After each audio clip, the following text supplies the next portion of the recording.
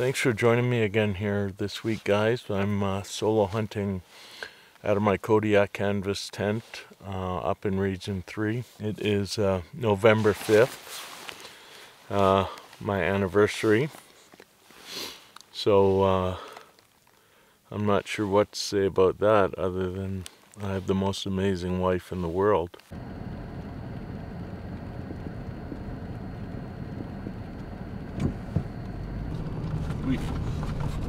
We got what we wished for. Now we got to figure out where we're gonna get a camp set up. You can hardly see.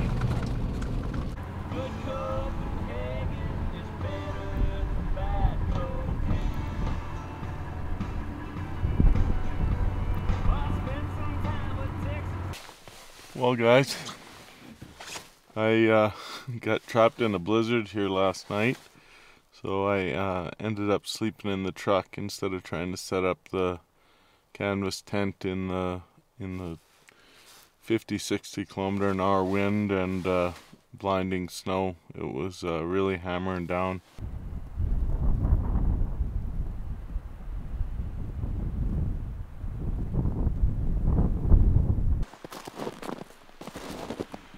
Definitely a couple buck tracks here. Just heading up the edge of this power line.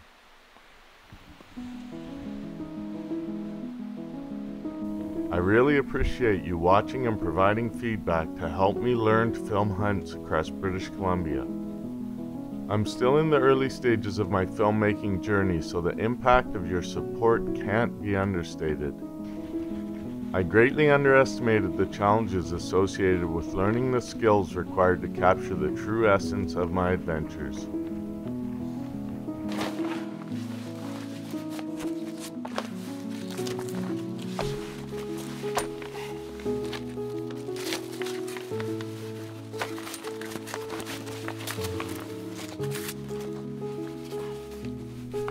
Killing is an essential part of hunting.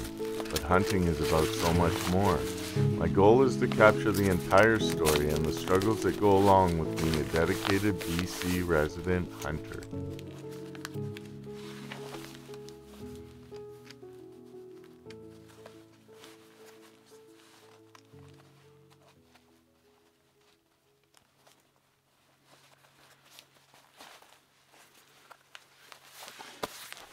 So we got camp all set up here. The wood stove set up for the first time out here on a hunt. It's going to get down to about -7, maybe -10 tonight up where I'm at here. So it'll be a good test to see how cozy it is in here.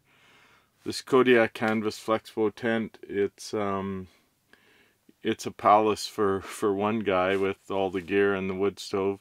And you could get away with 2 people with cots and the wood stove. Right now, I'm gonna head out along the breaks. I'm in a premium spot. This is the spot I tried to get to last night, but I was shut out by a blizzard basically. So I ended up sleeping in the truck. I shut her down at about 11 or 11:30 last night. I stopped driving. And then hunted the morning from the truck with little punch hikes, cutting tracks. I cut a couple big buck tracks. They looked like they were, you know, about 12 hours old. So probably as I was driving in the evening, I crossed them up pretty good. Other than that, this sounds really good. I have heard a couple gunshots since I've been here, so seems like the bucky boos are going to be down in this area. Palace.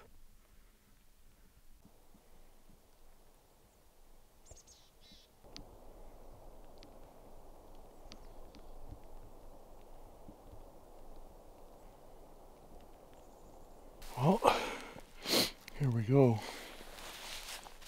I'm not the only person who's been here. Little signs of life.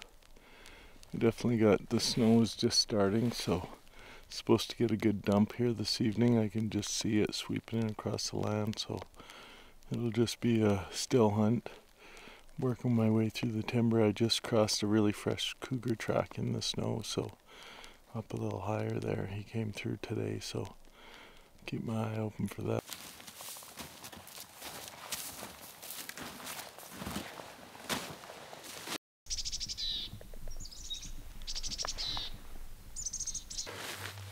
Got a real nice spot here. There's kind of a drainage that comes up here, and then there's a little ramp, like someone cut a grade here a long time ago, and it comes up. There's a bit of a grassy field there. It's about 150 yards across here. It just has a deery look to it. I just crossed a big track. It might have been a buck. I couldn't see any dew claws on him, but it was a big track. It's a heavy-bodied deer, so about 12 hours old too. Like last night, maybe early this morning, because a bit of snow blew through here this morning, but the main snow you see around is from yesterday. It's supposed to snow really good here this evening too, so we'll see. I'm just gonna sit here for a bit and see if I can get one cruising across the other side.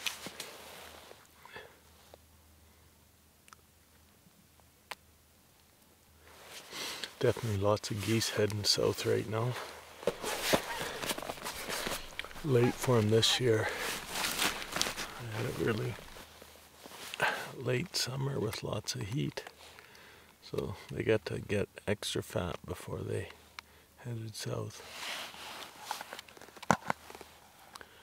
Probably sit on this for an hour or two.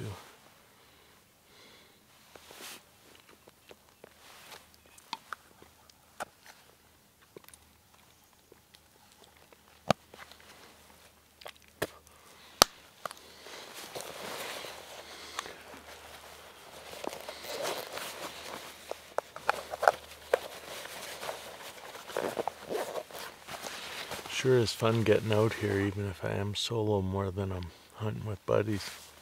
It's just really nice. Kind of devamp. The work pressure's been pretty crazy lately, so it's just nice to, as a matter of fact, I've been in-reaching a couple colleagues at work there about some critical stuff that's being looked at over the weekend.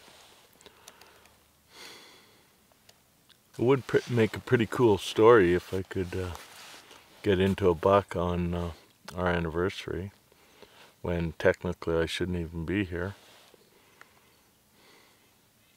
Sometimes that's the way the hunting gods work. Well, hopefully that raven is ratting out a deer that's cruising through the timber. We'll have to see.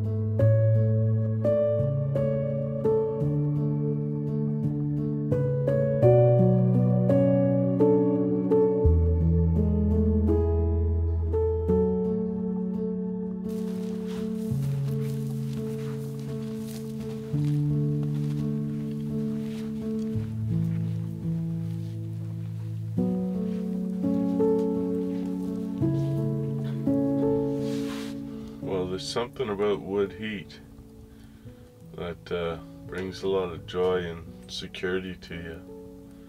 It's just a beautiful night in here.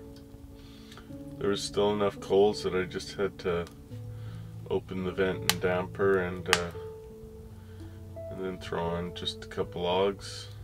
No kindling, and got it rip roaring again right away. So that's perfect. That's what we want.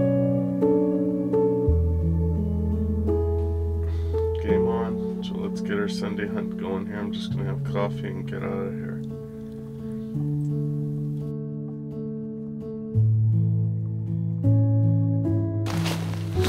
Well guys, there is sign, fresh sign.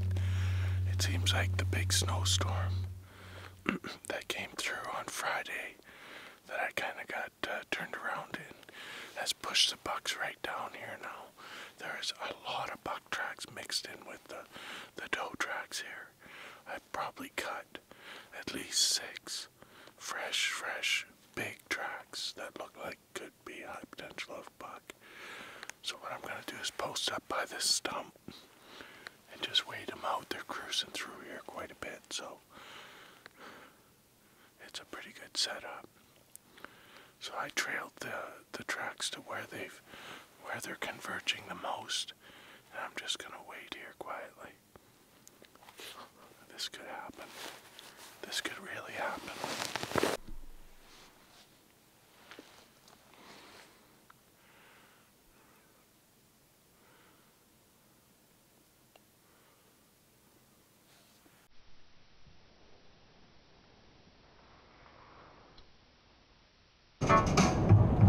Never put your hat on the bed, son, never put your hat on the bed.